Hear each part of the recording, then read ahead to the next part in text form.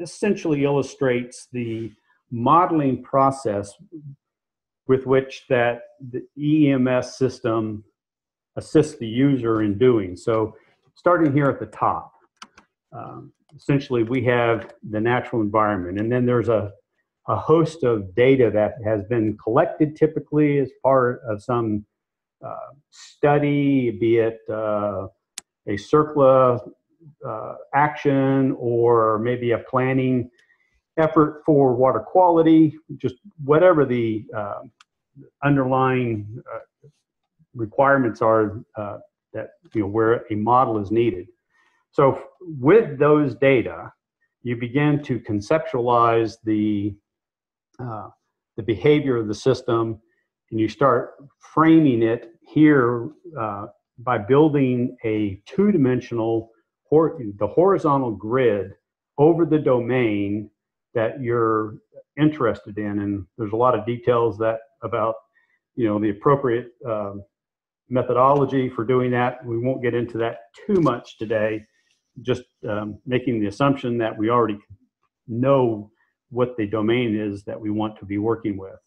Then once you have the domain, you build this grid, you might go ahead and generate a simple depth averaged condition so that you can test the model performance and behavior and timing. And oftentimes, this is an iterative process. So you start with the grid, domain, and then you actually build the grid and refine it and coarsen it or whatever is needed, test it, and then iterate back and do this process oftentimes numerous times until you get an optimized grid where you're looking at the grid resolution or the spatial domain resolution that you're interested in, and yet still computationally it's efficient so that you can make the runs that you need to run for your application. And once you are satisfied generally with the grid, then you move on to the next phase of this work where you build the model fully out with all the capabilities that you need for the different modules and processes that need to be simulated. And then you go through this calibration validation process. And EE has many tools to assist the user in doing this. And again, you iterate as you go through the calibration validation process.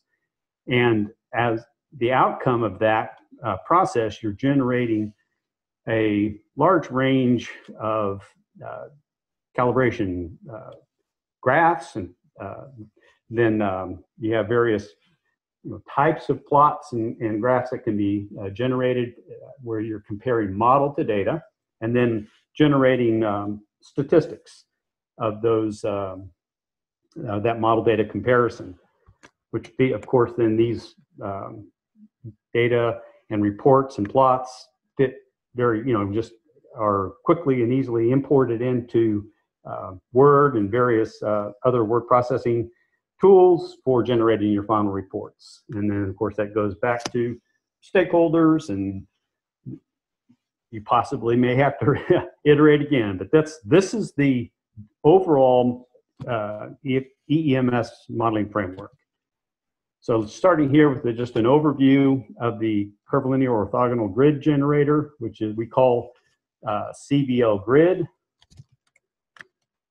So CBL grid is a two-dimensional horizontal curvilinear orthogonal grid generator that allows for building of a broad range of grids that work generally with EFDC, but the reality is that any structured grid model can often or likely could use the output from CBL grid. So CBL grid, again, is kind of optimized for the EFDC, but can be used to generate grids for other models that we can discuss later if you have any questions.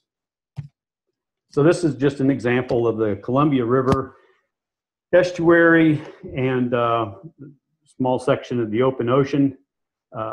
of the grid. So you can see we've got, you know, the curvilinear grid with different areas of, you know, grid refinement, you know, following terrain. We have islands, and all of this complexity is all built up with the CVL grid and can be directly utilized by EFDC Explorer.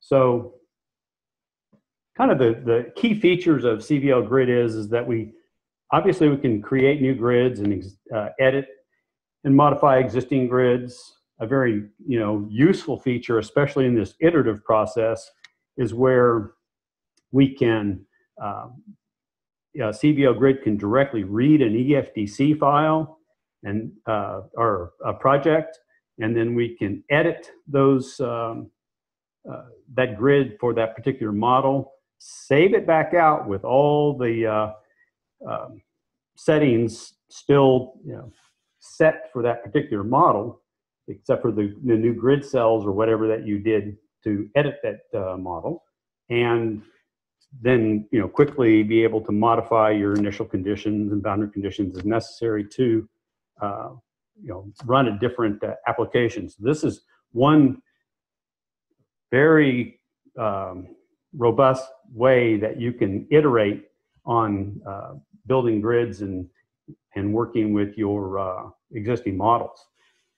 But CVL grid also works with a number of different file formats for both importing as well as exporting various formats, so that we can load up other models, general like shape files from ArcView of a grid, etc., and be able to utilize that information either as background or overlays guiding the grid process that's completely generated by CVL grid, or actually as grid files that then we can manipulate.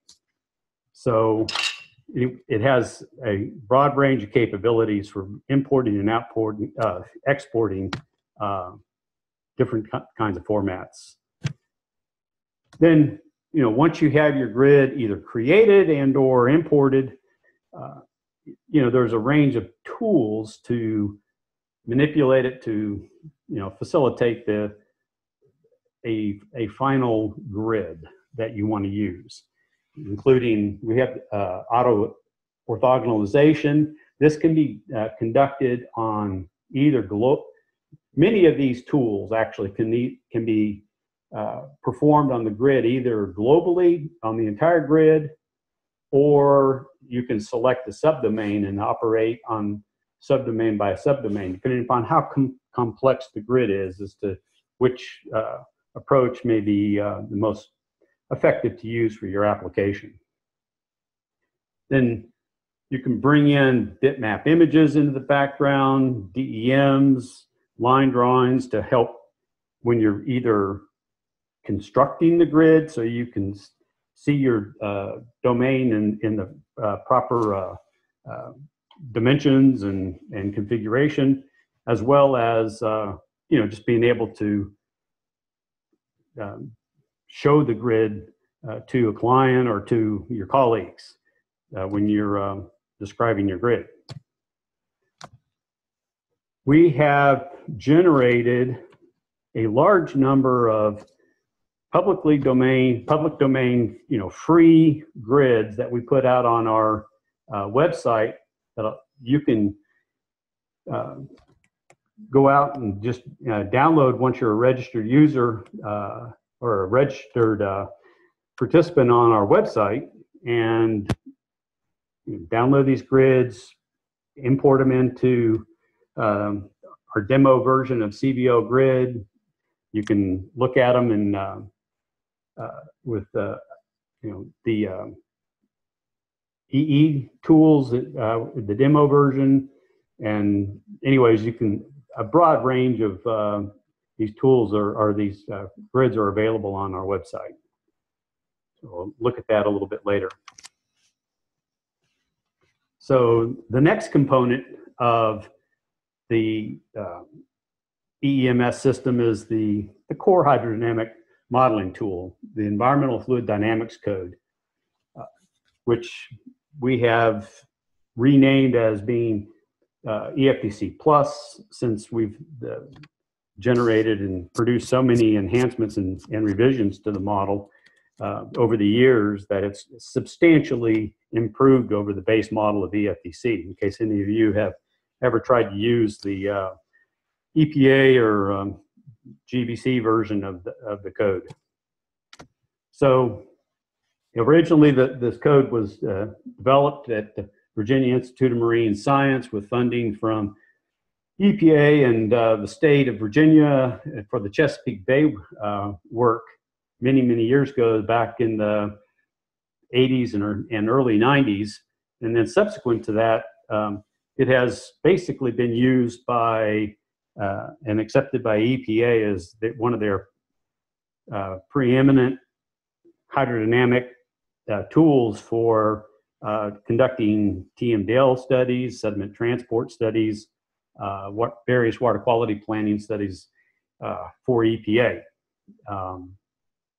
But the EFTC code itself generates flow and transport in 1, 2, and 3D, which basically makes it applicable for rivers, streams, lakes, estuaries, coastal waters, and open ocean. EFTC is functionally equivalent to some of these other models that you may have heard of, such as the Princeton Ocean model or EECOM, the Mike 21 or Mike 3 codes, the Del 3D codes, etc. So just looking at some of the components that EFTC Plus is comprised of. So you have your core hydrodynamics over here on the left, where you can have internally generated wave model coupled to your hydrodynamics, or you can import external wave model results into EFTC Plus. You can have wet vegetation, wetting and drying, which is the process of like a tidal action on a marsh or coastal region where cells or areas can go wet and dry based on the height of the tide, or flooding conditions for a river. We've got the implementation of an age of water, which is very nice for looking at residence times and long-term behavior of basically the dynamics of a water body. Lagrangian particle tracking with oil spill capabilities. And recently we just added time and rule-based control of hydraulic structures to allow for gate opening changes based on water levels or based on some seasonal operation of a particular hydraulic structure on a water body. Then we have a very robust water quality model for eutrophication studies or dissolved oxygen in nutrient analyses, sediment transport. We've got a couple of fundamental approaches for doing sediment transport inside of the EFTC that are optional. One we call the original version, which is part of the EPA sediment transport effort in the past. And then there's a SEDSL-J, which is a sed flume modified approach for calculating erosion deposition processes. And that is the preferred method by EPA for conducting contaminated sediment studies. With that, either one of those approaches, the number of size classes is totally user dependent. You can have cohesive behavior sediments and then non-cohesive behavior sediments. For the non-cohesives, you can simulate bed load for both the original method as well as a SEDSL-J approach. And then this is oftentimes coupled with the particle dynamics for toxics, where the toxics are sorbed to your sediments. So you must understand the sediment transport and then how that impacts your toxics transport for your persistent organic pollutants, PCBs, dioxin furans, PAHs, etc. And another enhancement that we have recently added to EFDC Plus is a robust toxics coupling to the SEDSL-J model, which is new as of 8.3. So how is EFDC Plus different? This is a list of probably the majority of the significant changes, but there's a huge range of other enhancements that are less significant, but are important for making the model more stable and robust under a number of hydrodynamic and environmental conditions. But we have added ice formation and melt, which allows this model to be used more generally in cold climates. So you can simulate ice formation on rivers and lakes, and then the melt, and then the impact associated with ice on a water body relative to surface processes and hydrodynamics. Real very helpful feature here is the run continuation. So you can run the model, and if you lose power and the model crashes, you can just crank up the model and let it continue to run. In EFDC Plus and EFDC Explorer will handle run continuation files for merging and working with your output files. So it's very forgiving and helpful when you're dealing with large modeling projects that way.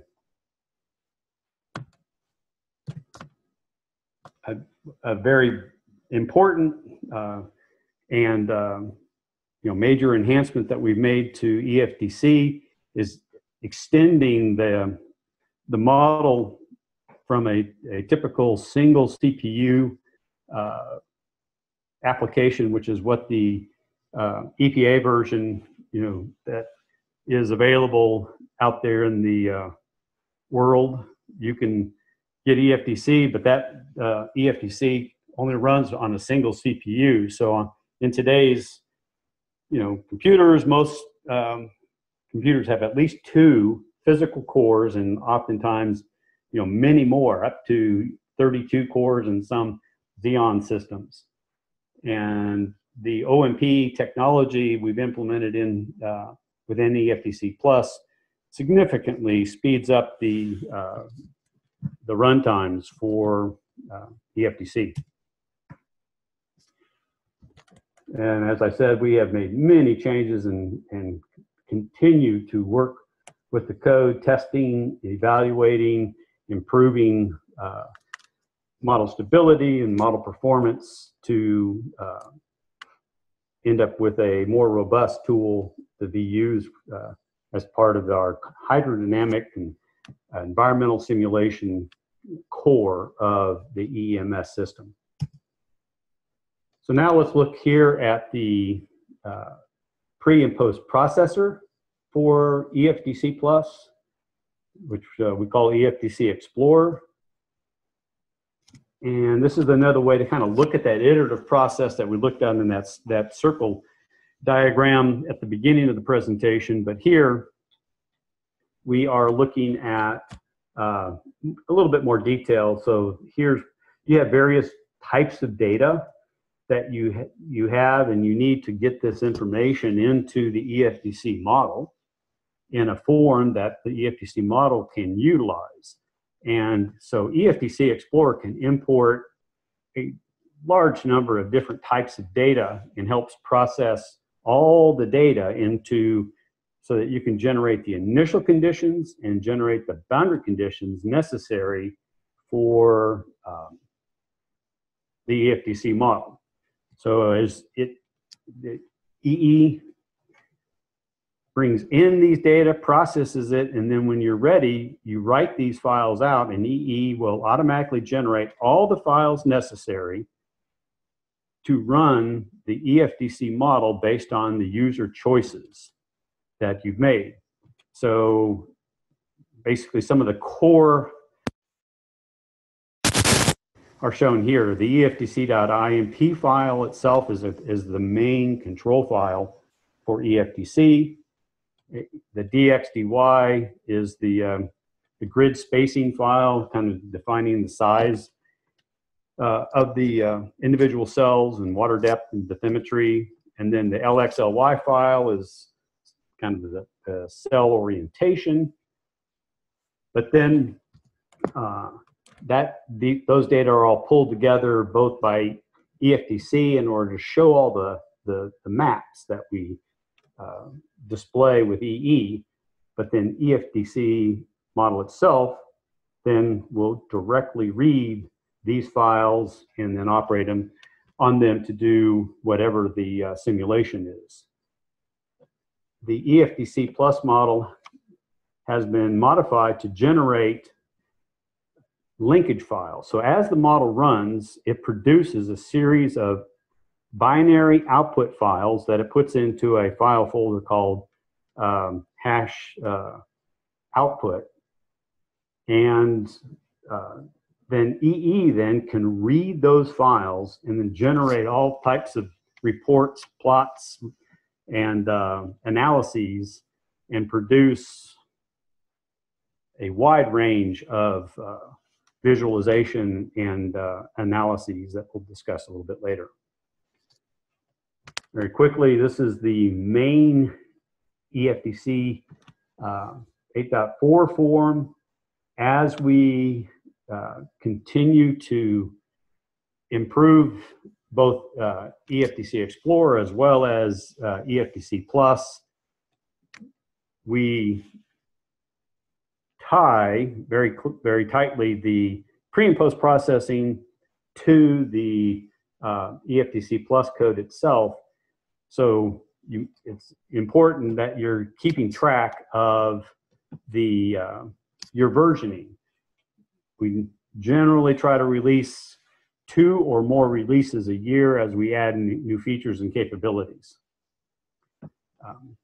We just released 8.4 a couple of months ago, and we are in the process right now of building our next release. So let's just step through this, the use of EFDC Explorer with a couple of very typical processes. So let's just look at model setup initially. So again, grid development was key to that.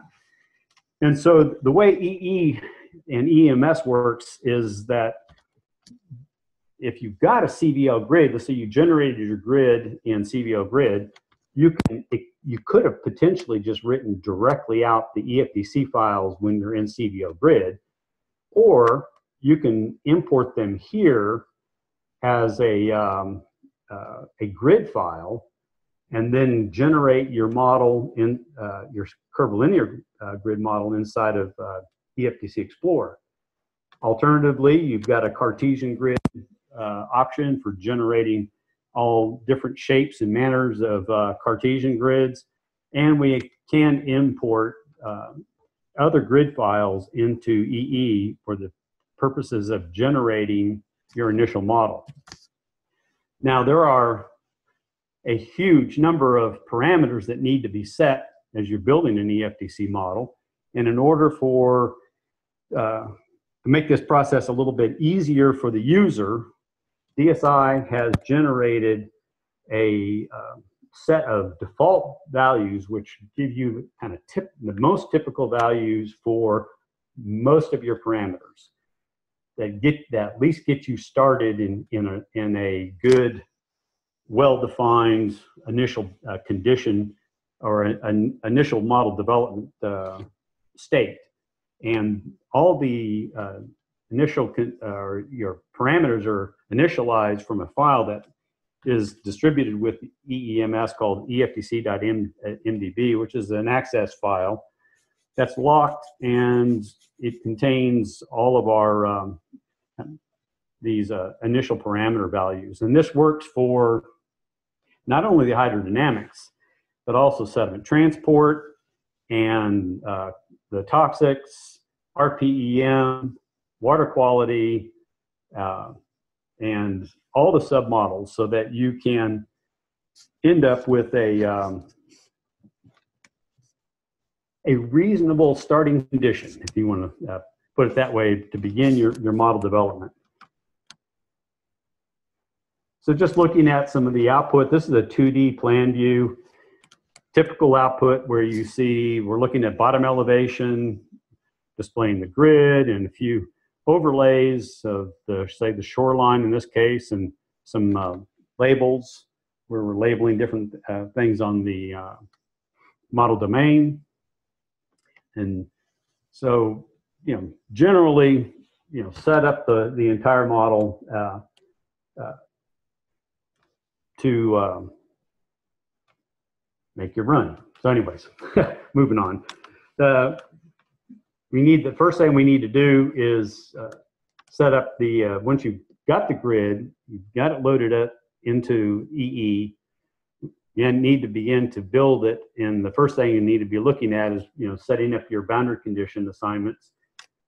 Generally, starting with bathymetry is one of the most important parameters in the 2D spatial domain. And then you can set up your boundary conditions. Then we can do some QA, QC, and then run the model. So this is just a few examples of setting up the initial conditions. So I want to run or set up my bottom roughness and bathymetry and water depths. Kind of this process that you see here, where you start with bathymetry and assign it, then you assign your initial condition for either depth or water surface elevation, and then finally you can set your initial condition for your bottom roughness. And of course, you can change any of these at any time in the modeling process with EE. So once you click on these, then there's a range of context-sensitive options that become available based on what you're trying to set for your initial condition. And this example over here is the form that you would fill out and provide the details that you want to use for that particular parameter. There's a number of different ways to assign boundary conditions. You can do it more text-based in on one of the utility forums, or you can come in to the 2D plan view and actually just right mouse click on the cell, and you can create a new boundary group and then edit it, assign your time series to that cell, etc., and fully define your boundary condition from a 2D plan view map. This really helps see what's going on. Or you can load in polylines and define cells based on some polygon that you have prior defined, or you can generate one in EE. There's just a broad range of options that are available for that. One important distinction that EFDC Explorer makes with relative to EFDC Plus, or EFDC rather, is EFDC, all the cells are unique. I mean, there's just a cell and series, and everything has to be fully defined. But in reality, oftentimes a single cell doesn't fully define a boundary condition. It's because the boundary is more like, say, the river flow coming at the upstream end of a river. That river may be 5 cells wide, 20 cells wide, whatever it is. And EE manages that all your boundaries more as logical groups. And then, so you can apply a single river flow and then distribute that flow to all the cells in a domain. So it just facilitates a more physically based definition of your boundary groups.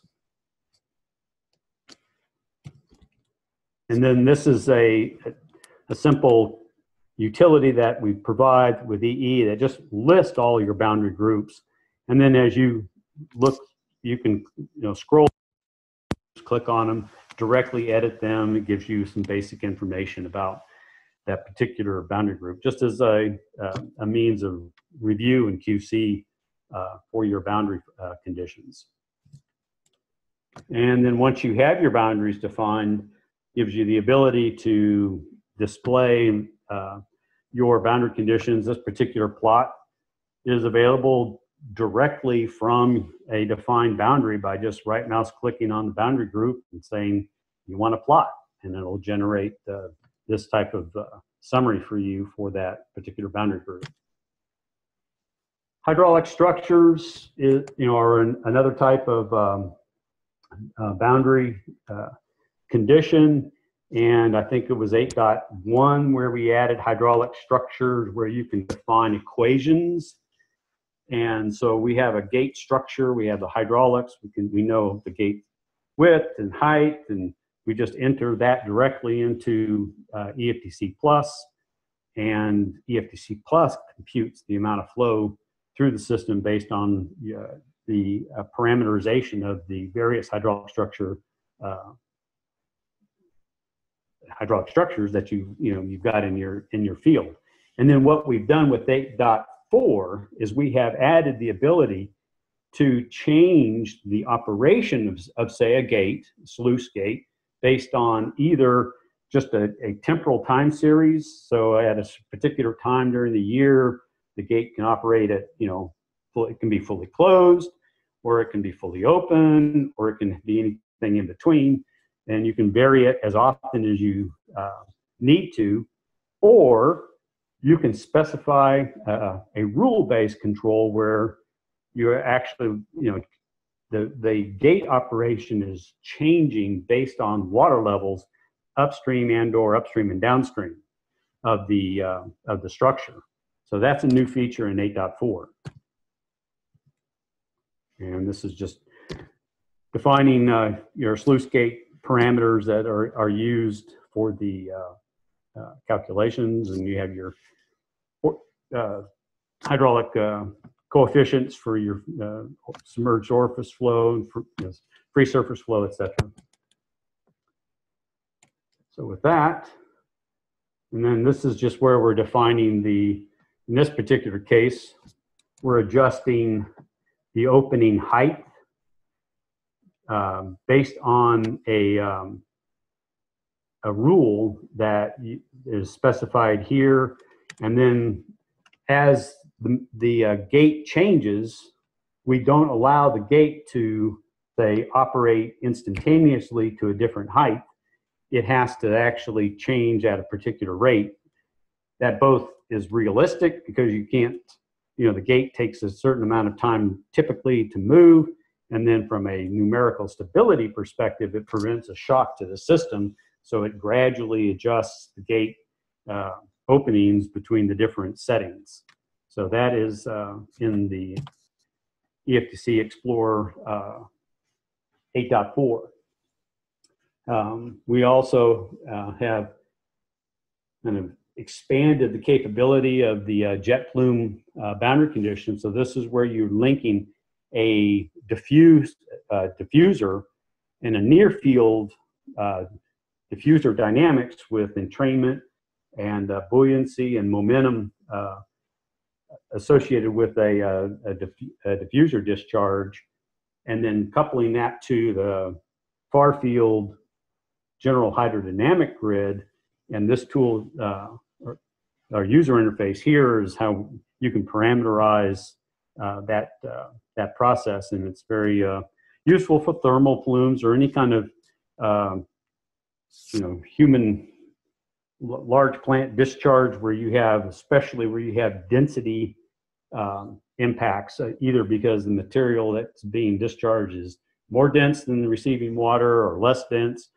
And then, of course, you also have, potentially momentum effects associated with the actual diffuser hydraulic design. And EE has a range of these different QC checks throughout the system, trying to help guide the user to make good entries. This is something that we continuously are improving as we discover ourselves. Oh yes, we probably should add the checks for this particular set of parameters, and just again try to help the user quickly get to a very stable functioning model. So as far as stable and functioning, critical is being able to do the calibration validation process where you're linking the model or comparing the model results to data.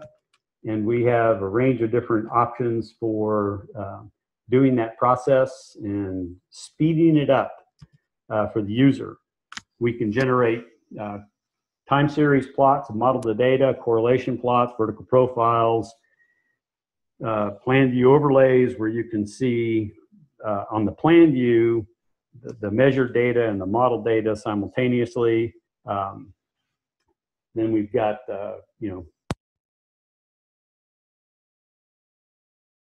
coastal type USGS cruise data collection efforts where you may have a day or two data collection effort down some predefined path for the data cruise, and then we can compare flux information, predominantly flow, but really any flux, including mass flux of say sediment or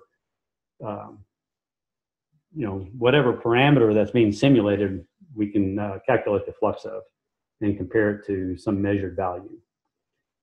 And then we have the model data comparison statistics that are generated, a host of different model statistics.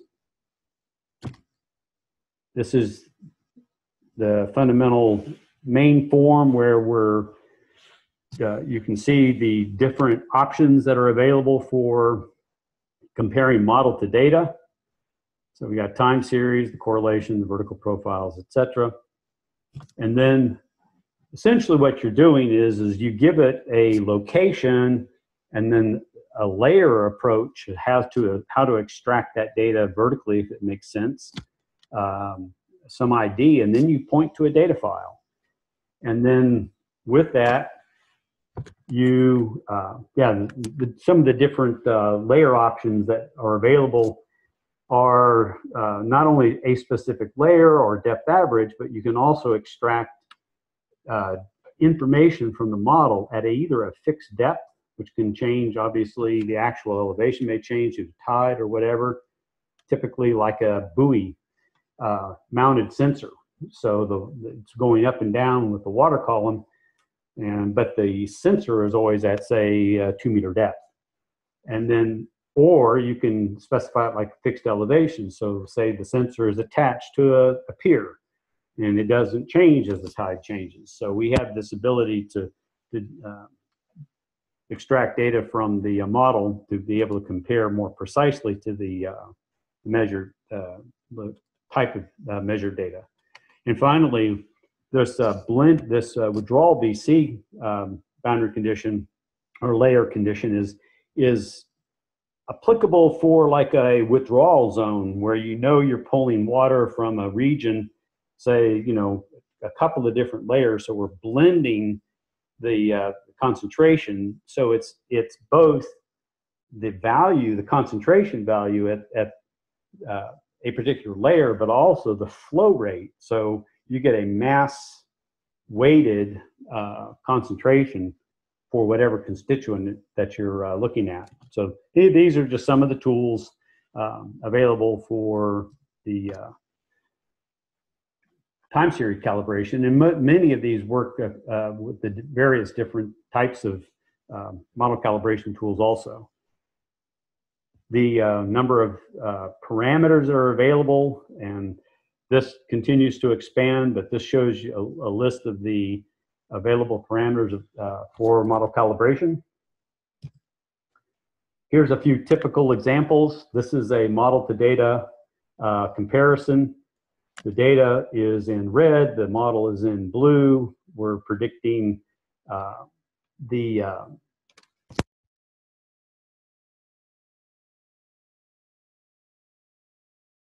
levels change, but we're extracting from a uniform depth throughout the entire period that we're simulating.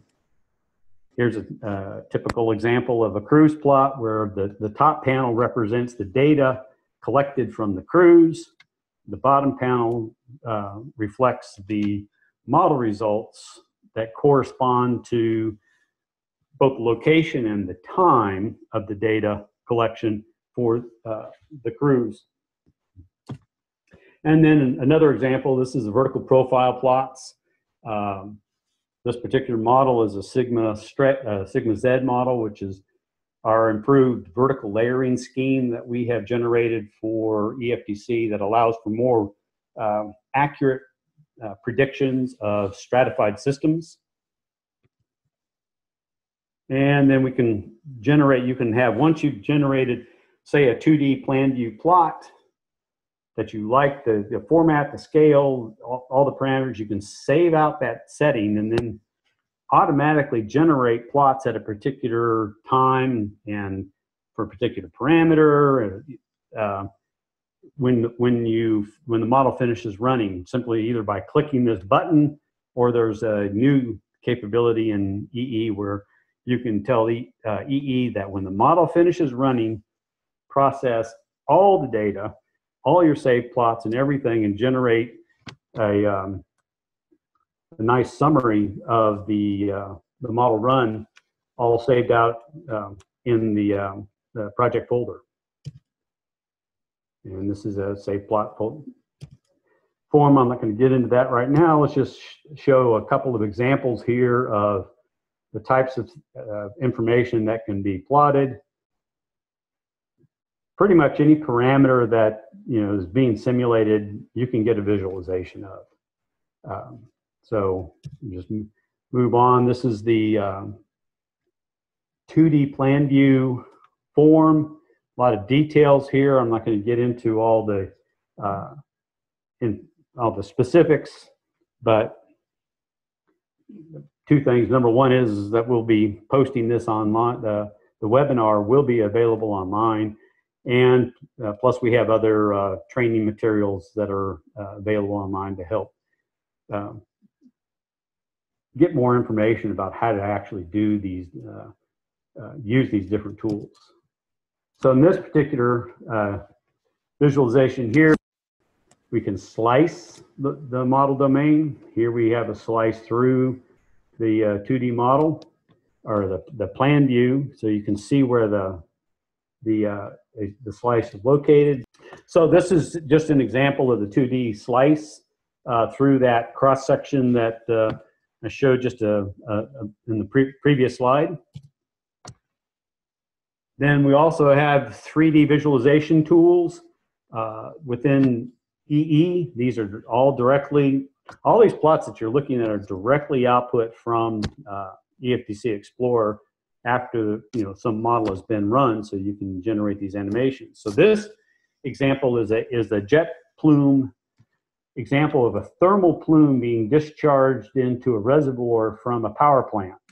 So, and then what you're actually seeing is a clipped version of the water column. So any temperatures that are less than 29 degrees, that water has been clipped away from this visualization. So we're just looking at temperatures over 29 degrees. And then the color ramp that you can see here, just for visualization purposes, ranges from white to red at 32 degrees. So this is everything you looking at this in this 3D visualization was all completely generated using EEMS. Then we have a broad range of user support as part of EEMS. We not only have our website for the tool itself, but we have a knowledge base with lots of different information. We offer a demo version, and we'll talk a little bit about that more. So here's some, we have, you know, a YouTube channel for many of our guides and tutorials. These webinars will all be posted on the YouTube channel. We have our EEMS knowledge base, and we have in-person training several times a year. Next one coming up, if you want to come to Daejeon, South Korea, I'll be there in, what, 3 weeks, 2 to 3 weeks for a training in Daejeon. So some of our modeling resources, we provide access to various data sets that are widely available on the web throughout the world. We've got this number of grids that I had referred to before. We post, I don't know, every month or so we'll post a new grid typically available on our website. We have test case models and demonstration models that with our demonstration, and then we have our forum for both EFDC Explorer and EFDC itself. And we have our knowledge base, and this knowledge base includes the knowledge base of both EFDC Explorer as well as EFDC Plus Theory Guide and a CBL Grid knowledge base. So there's a lot of online resources for the user. Now, we have, with 8.4, we have implemented this demonstration version. Prior to 8.4, we used to release trial versions, and if somebody wanted to, download a version or get our model and test it out, we'd give them a 1 month free license, and they could, use the tool for a month and test it, run it through its paces. But now, we are now offering a free demo version of EFDC Explorer and the EE modeling system that is essentially a perpetual license. You download it, it's available, you can use it for as long as you want. And it has limitations. It's designed so that like students can do small projects with up to 300 cells. You can build a model from scratch and any configuration, and add salinity and hydrodynamics, and run dye tests and do different things with example. Or you can load any of our test case models, and you can load it, run it, slice it and dice it however you'd like with our demo models. Or you can load any model. We have provided this new capability of the demo version so that, say, a reviewing agency wants to review what a consultant has done on some project, they don't necessarily have to buy it. If all they're interested in doing is looking at the model results, the demo version can be used to load up any model and visually see it. You just can't save out anything, but you can see what the model, how the model is behaving. So that is the demo version, and it's available on our website where you can download it. And then we have all these other resources out there for the user. Actually, what I'm going to do here is let's jump over here to CBL Grid, and I'm going to just, this is the main form for CBL Grid, and I'm going to go ahead and load up an existing EFDC model as just a test case here. So load an EFDC Grid, and go back up. So I'm going to load up, I've got this is a small model that we've developed for demonstration and testing purposes for an estuary in Vietnam, the Cha Coop estuary. So I'm going to go ahead and load up the model.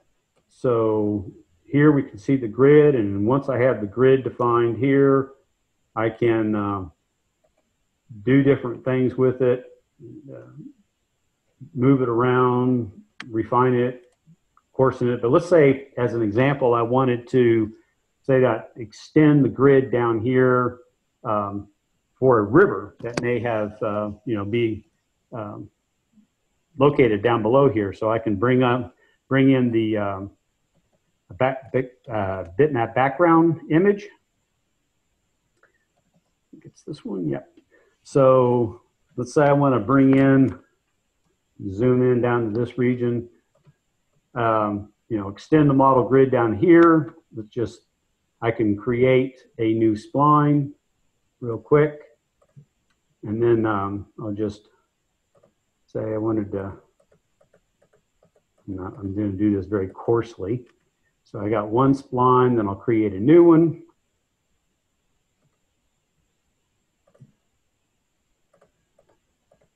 And generate the new spline, then I'll create a region. And by creating a region, what you're doing is you're defining essentially four splines that intersect one another, that follow whatever domain. And now I can generate a grid inside of that. Let's say trib2. Actually, these parameters are generally good. So there, I can see, actually I don't want to. Let me redo that. Yeah, I can take over from here. Okay. I guess we'll take some questions that we have on the chat here. So for everyone's benefit, I'm gonna repeat the questions that were asked. So the first question was, can EFTC import unstructured grids?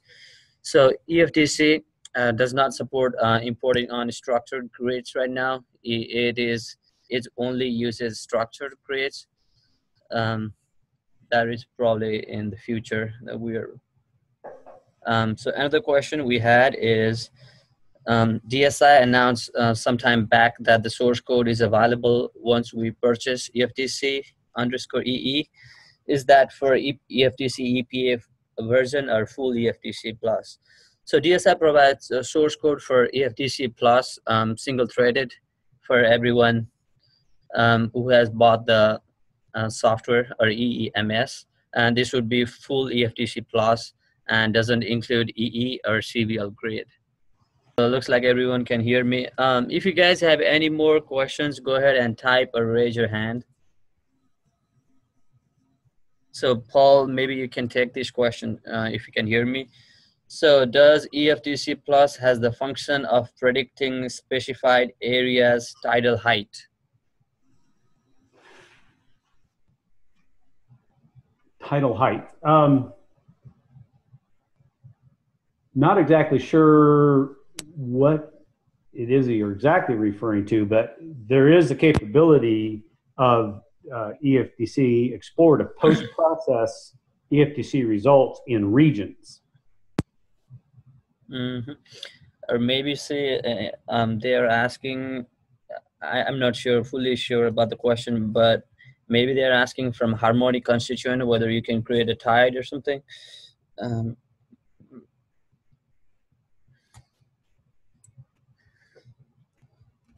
Okay, those are the only questions that we have so far. Like you said, you can both post-process results and get tide elevation information, generate time series of a particular cell or region, and do analyses of that time series, or you can generate boundary conditions using harmonics for driving the harmonic coefficients for driving an open boundary. So if it does, referring to tide levels that way, then the answer